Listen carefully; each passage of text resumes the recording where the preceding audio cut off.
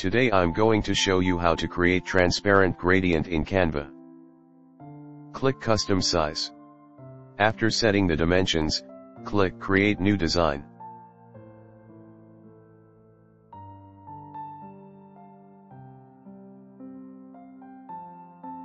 Click on the picture you want to edit.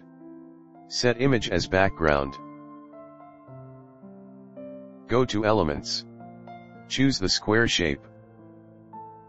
Resize it to fit the page. Go to Colors and choose the gradient.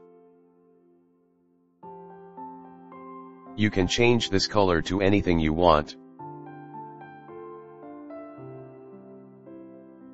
Go to the another color and decrease the transparency to 0. You can add many colors and you can control the places as well as the ingredients.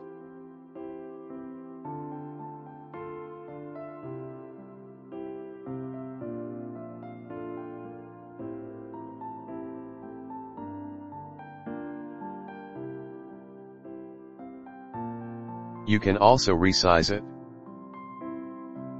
Here is the final result.